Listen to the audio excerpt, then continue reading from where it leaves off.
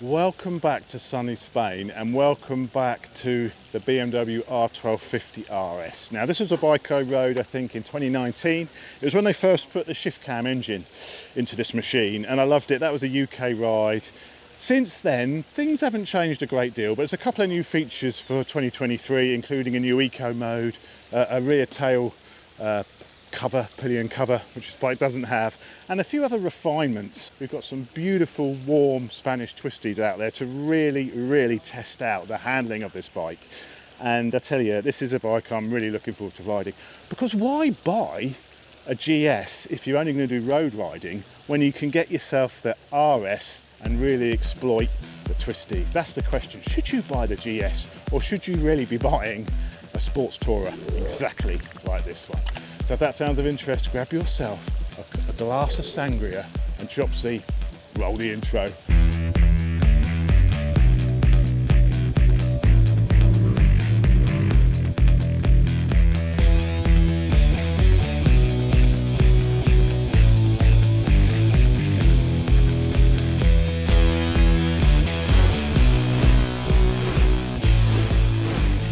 Welcome back to southern Spain. We're at the circuit of Almeria and basically we're going to take a ride now back to the hotel. I was out here on a video a couple of weeks ago, you may have seen it, riding this very bike here, the R1250R, and now we're going to try the R1250 RS.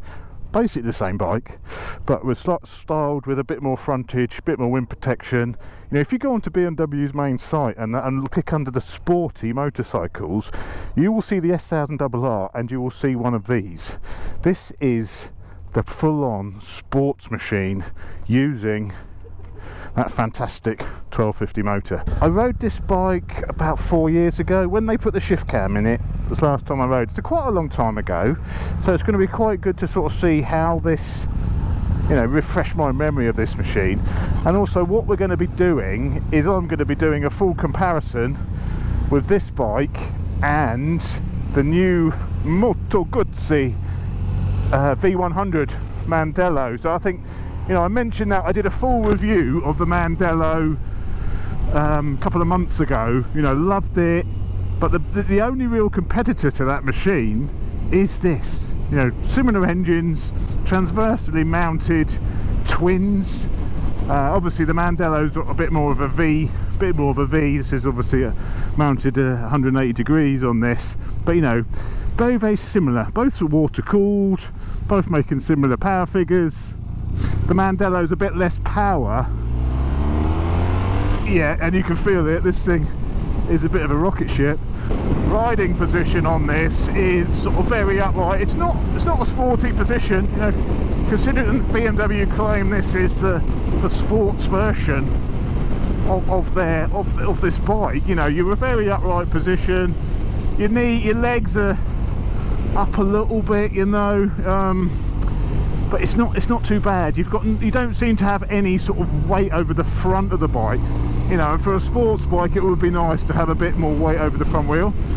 So that's one, you know, sort of slight criticism. I would like to be maybe cantered forward a little bit to get a bit more weight over the front, give a little bit more feel from the front. But because this bike, and I said this in the R review, I mean, you've got this boxer engine which is mounted really low in the chassis, and because all the weight is so low, the way this thing dances from left to right is really impressive. Rear brake is really nice, really powerful, nice rear brake, lots of power to it, progressive feeling front brake as well. Yeah, this is a real pleasure to ride fast through a set of twisties. You know, it's comfortable. You can come somewhere like this, ride down to Spain. You know, it's got the comfort, this machine, and then when you get here, doesn't handle, you know, it's a real eye-opener. And then you're on the power, torque, you're at the next corner, you're on the brakes again. Oh, incredible. Right, let's check the toys. Electronic suspension, yeah, we're in. dynamic mode, we're in throttle response is dynamic, we're all set up for the twisties. I love in the sport mode, I love the lean angle display as well. 35 degrees to the right, and we've done 38 degrees to the left.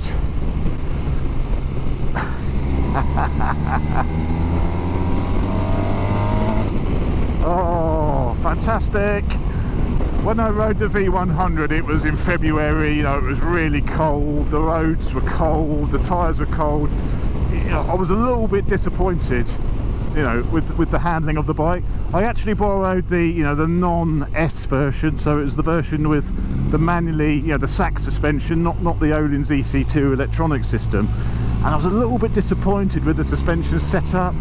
You know, it was very wallowy, it didn't feel particularly sporty. You know, it's a sports tourer, you know, exactly like this bike, sports tourer. Initial impressions is this is much more agile, you know, but again, the conditions are not the same, so it's very difficult to tell.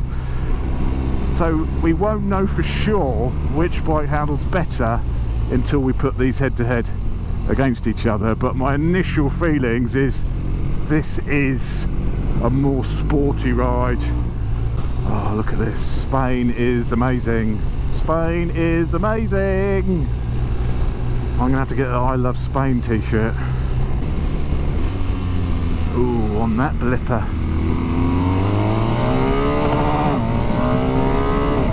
See, as you rev it, you know, the power, it does pull all the way up to the red line, but you know, the power's in the mid-range. It's also, you know, as you really rev it, it gets a little bit more vibey as well.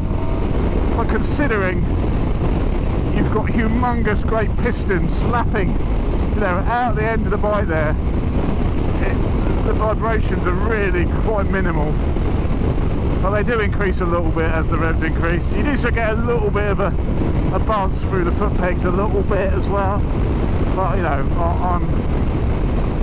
I'm clutching at straws a little bit here. It's not severe at all. Feedback from the tarmac is a little bit vague. I mean, this has got sports touring tyres on it, so you know, it's not on super sticky rubber here.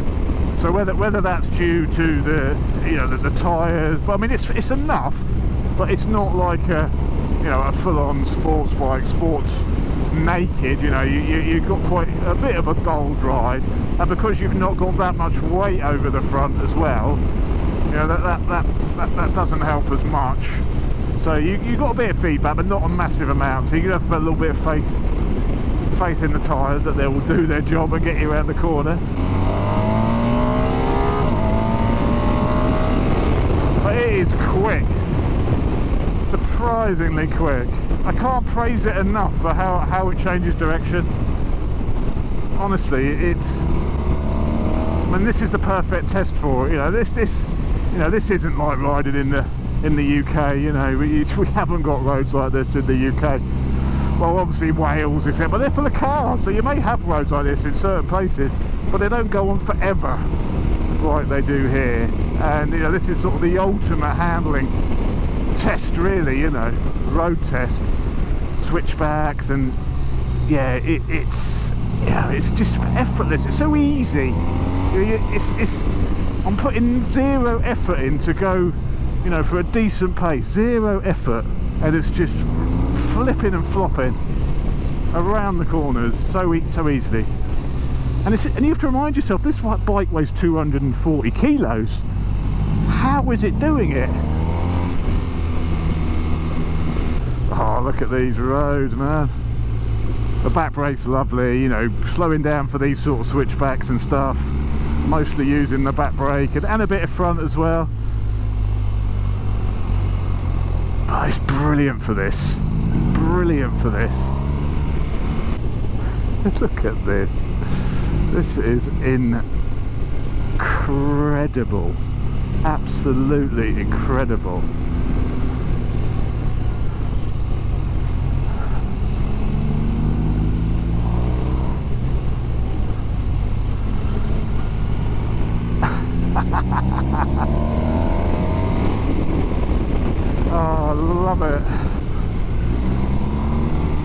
Oh.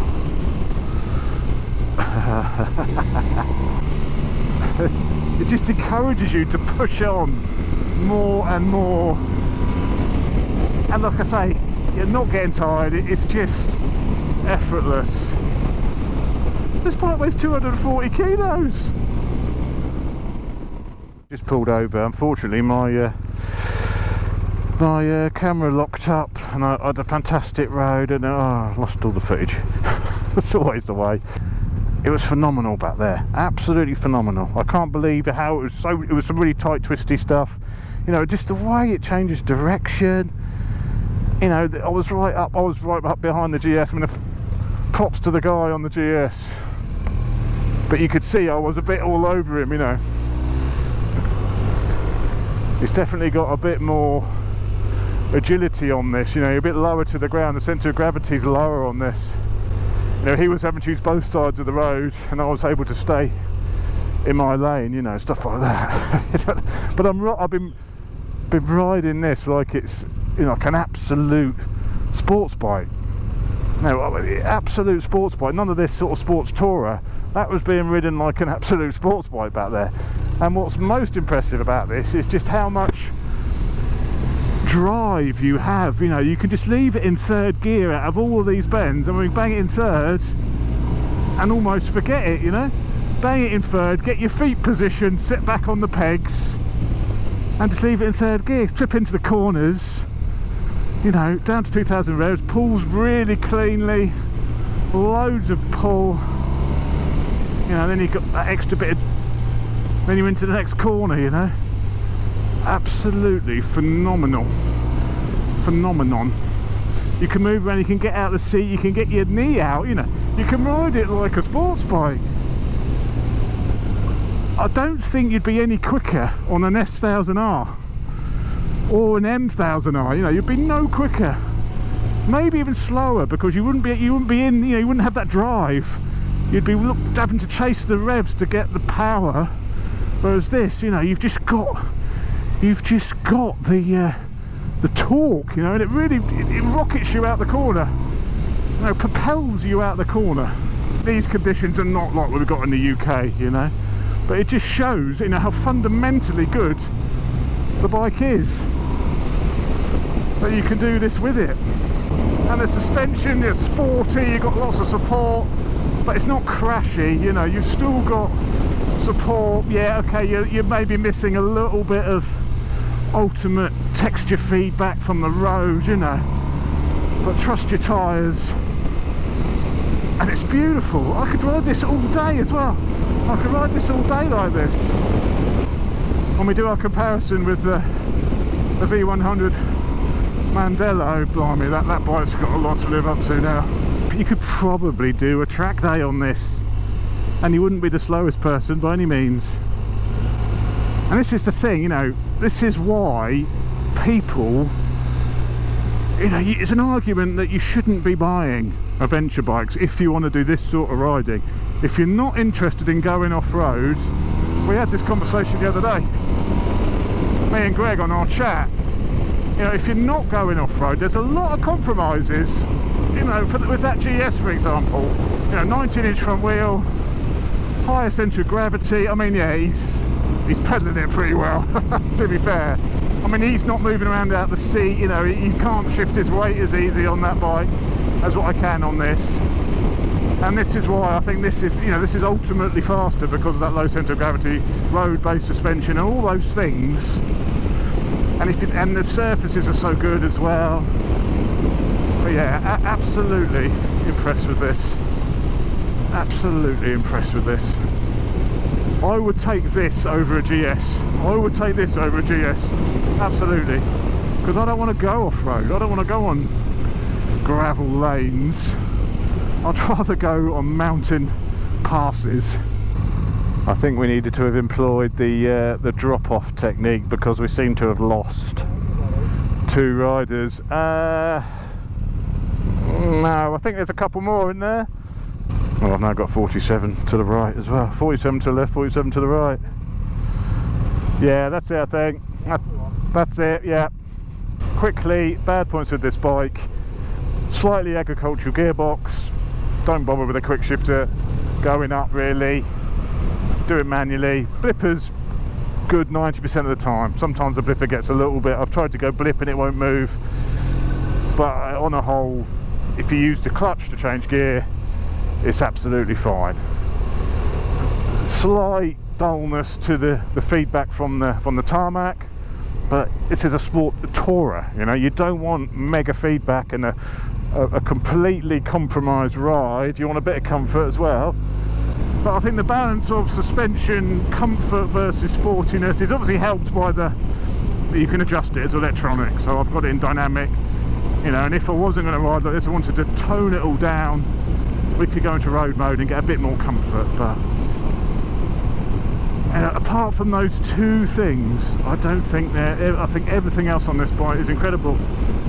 240 kilos, it doesn't feel like 240 kilos. To push around, to ride, not at all, not at all.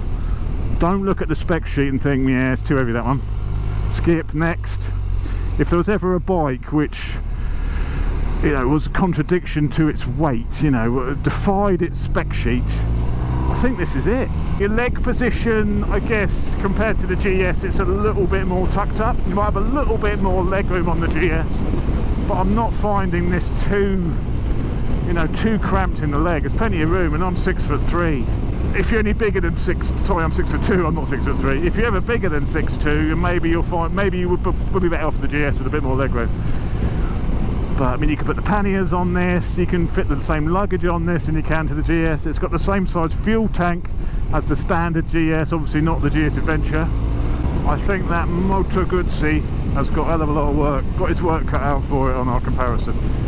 So if you enjoyed the video and you want a little bit more about this RS, this is like a first ride video, let's call it. We're going to be putting this bike head to head with the new Moto Guzzi Mandello, and we're going to see, me and Greg, which one we prefer. And this will be back on the UK, so there won't be any disadvantages with incredible Spanish roads. I mean, I'd love to bring them, look at this bridge, I'd love to bring the Mandello out and do both of them out in Spain, can you imagine?